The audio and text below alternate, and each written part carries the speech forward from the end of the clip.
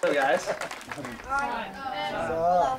Some familiar faces here, T Street, Core Lords. But anyways, so this is Crosby, I'm Griffin, if you guys don't know us. And we're just here to kind of tell you a little bit about our story and where we're at right now. For me personally, this year, 2022, has been the best year of my life as a competitive surfer.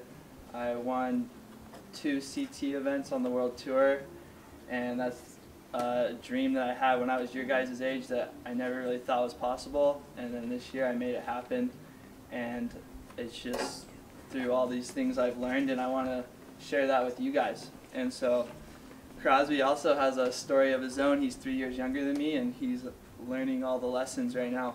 Yeah, I'm on the QS, the Challenger Series, and I'm just trying to qualify to get where Griffin is, and I'm kind of like on a little bit of a separate path right now, like it's just a different where he's on tour winning comps, and I'm trying to get there and just trying to figure out kind of what my surfing ability, or like contest surfing is kind of like how to figure it out. And a lot of things come to your head when you're doing contests and like just trying to figure yourself out. So we're just kind of here to just talk to you guys about it and just get you guys psyched. You.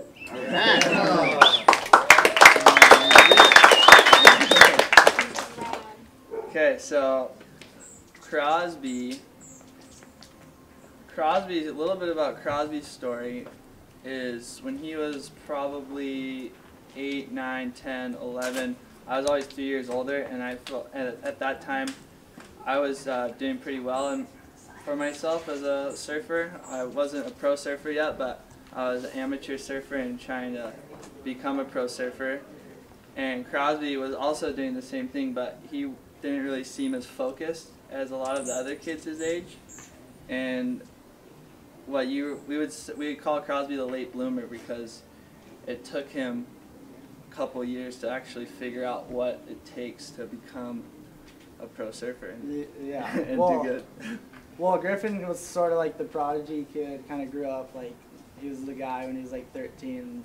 He was in surf mags and stuff, and I was kind of like, I was a little bit slower when I was younger. I was a little bit chubbier, and like I kind of struggled to like make it in contests. And I remember this one time there's the U.S. champs down at Lowers, and I remember I just fell on like every wave I took off on. I think I was about like 13 years old, 12 years old, and I remember after, like vividly, Griffin, I was on the beach and I was just like so just rattled, didn't know what to think, and Griffin came up to me and was like,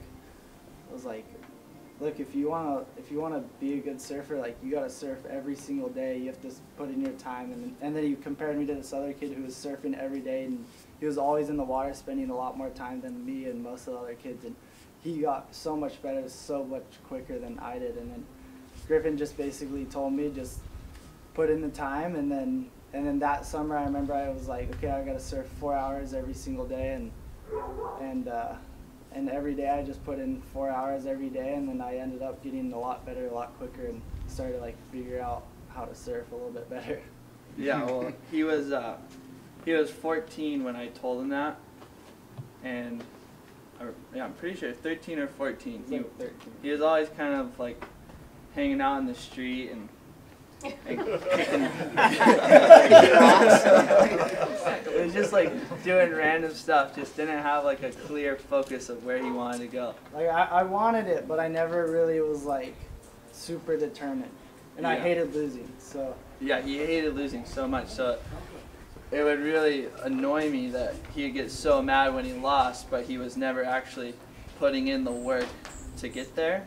So I just thought I gotta tell him like straight up, even if it's gonna hurt him a little bit, he's gotta know. So I told him like, you have to be surfing a minimum of 4 hours a day every day for all summer. And I think summer was just starting.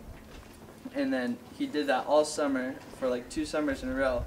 And then that U.S. Champs contest down at Lowers, if any of you guys are in it or know about it, it's like the biggest amateur event in America. And Crosby went and he won it 4 years in a row, which was still the record to this day. So after that, he went on a roll. And it was pretty cool. that's pretty cool. Yeah. Like that. What else we got, Cross? Oh yeah, another little tip is, as a surfer, to improve, you have to be self-critical.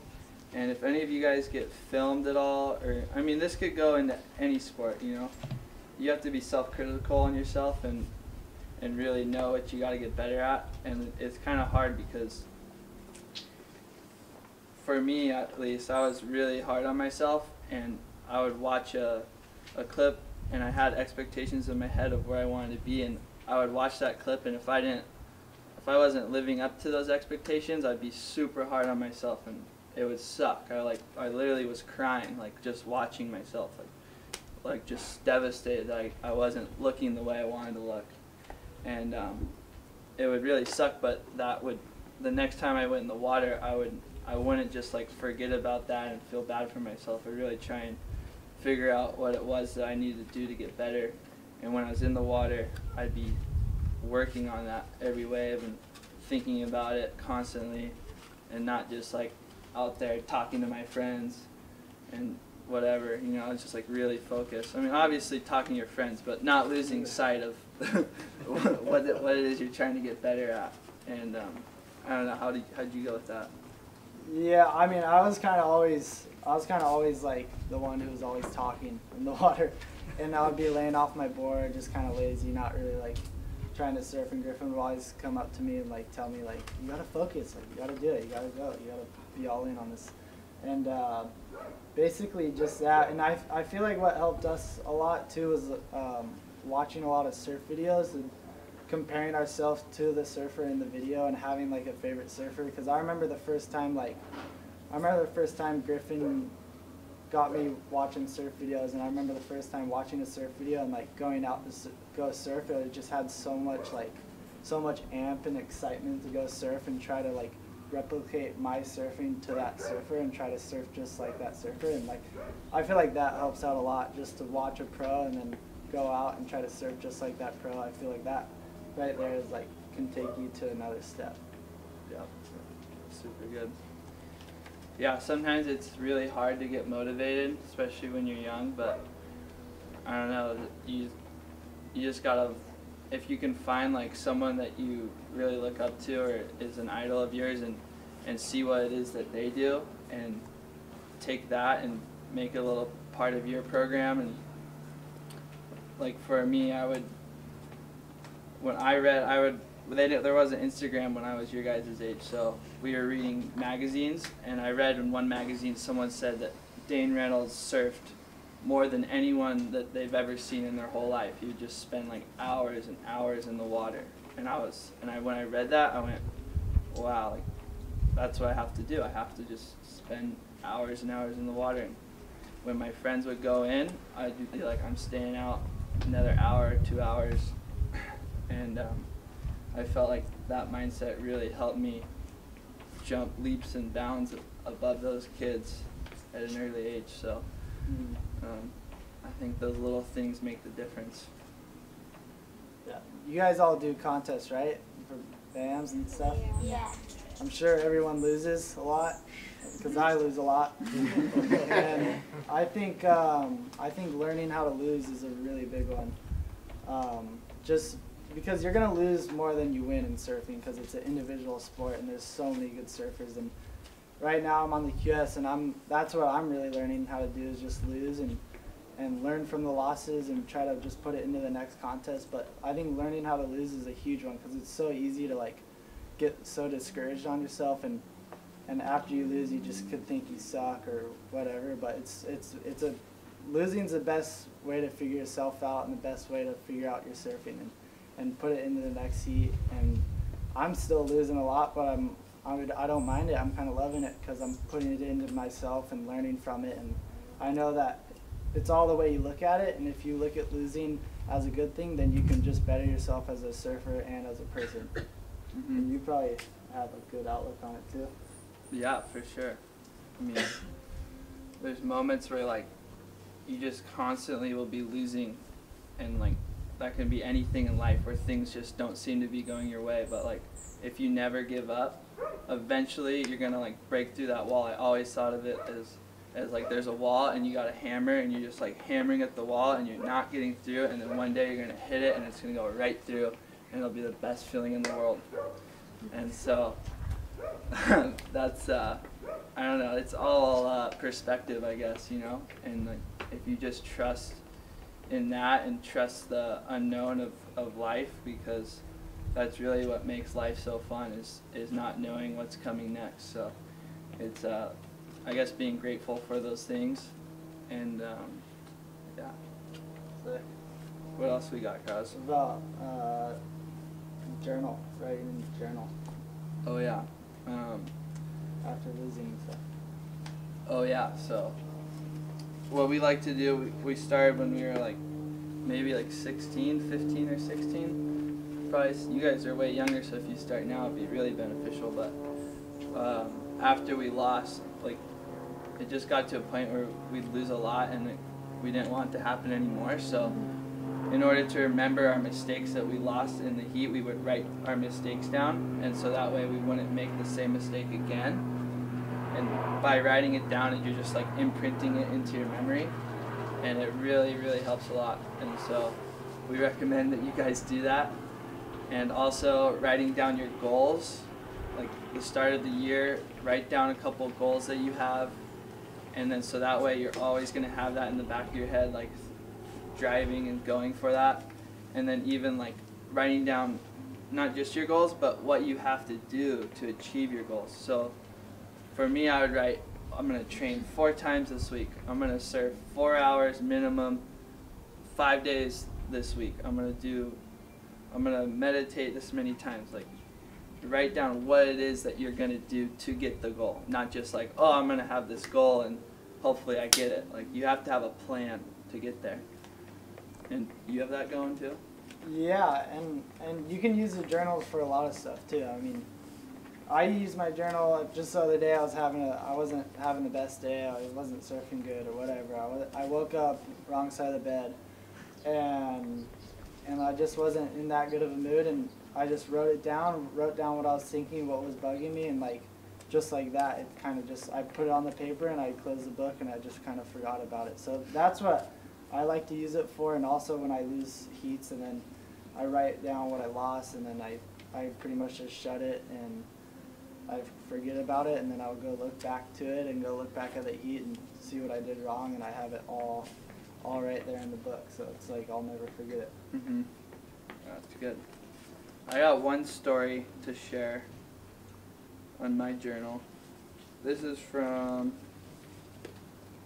this year in El Salvador.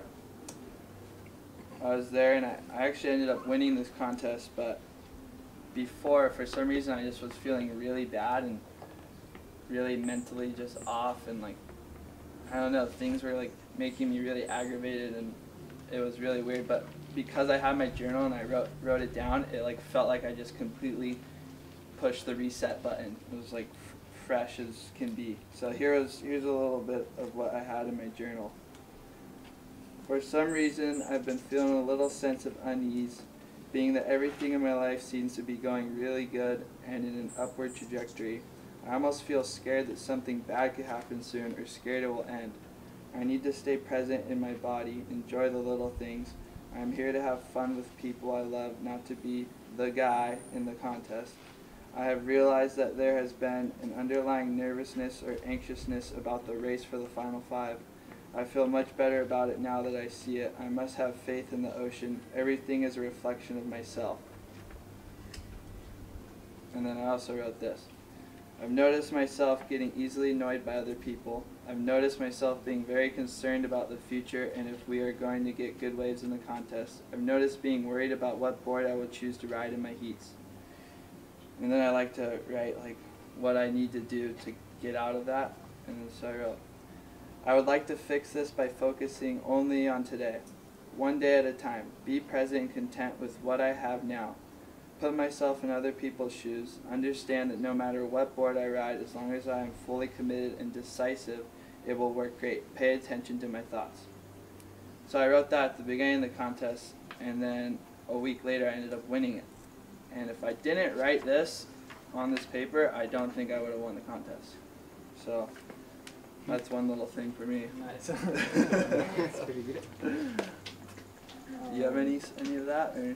Your stories are better. But I think you said it in there, like having fun at the contest. I think having fun with also working hard is the perfect mixture. Mm-hmm. I know you've been working on it a lot, on the CTs, right? Yeah, for sure.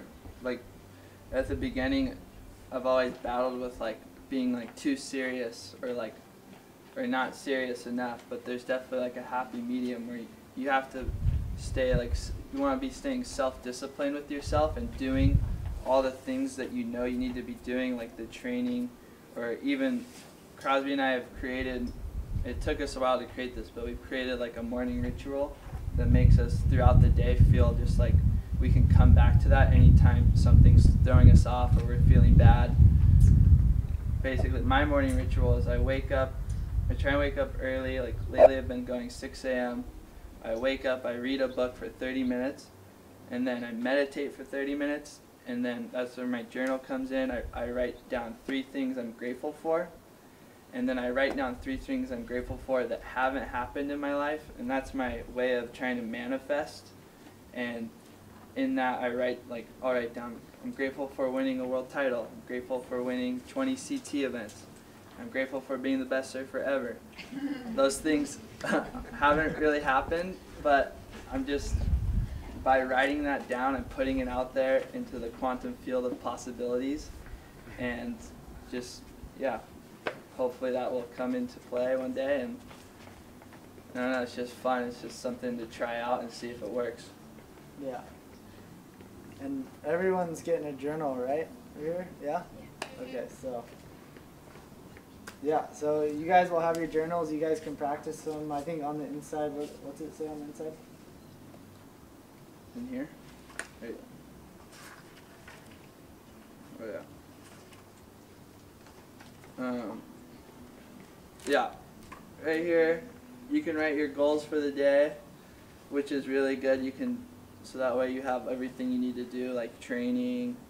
You could do whatever, reading, school, surfing, whatever. And then right here is cool too. I am.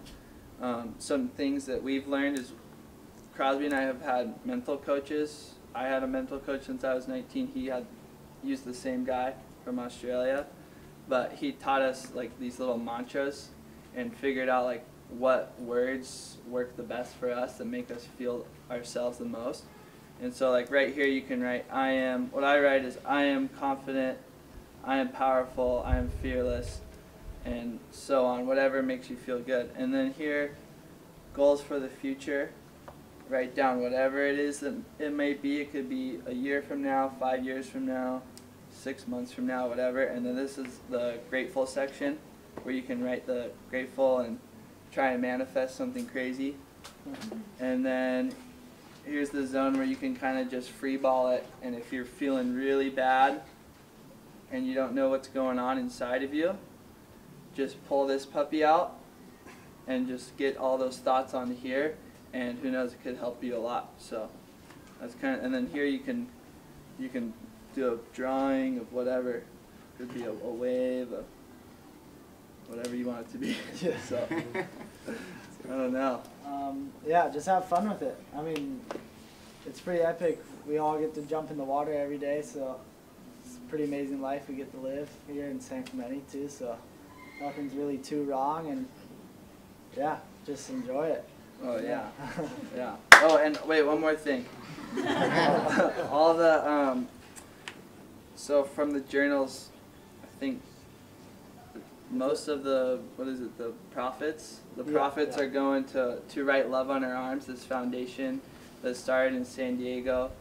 They're all about mental health, and if you're struggling with mental health or thinking about like suicide, which I don't know if any of you guys are young, probably not, but if you're struggling at all with mental health, you can call these guys and they'll help you right away, and they'll find like a therapist that you can talk to, local therapists, and don't be afraid of therapists because that's very, very helpful. Crosby and I both had therapists, and just to be able to talk to someone about things that like are really hard to talk about is really healthy for you. So if you guys ever think about something like that, to write Love on Your Arms, you can go to them and it'll be free, right? Because they're donating. So, so yeah, there you go. Perfect. All right.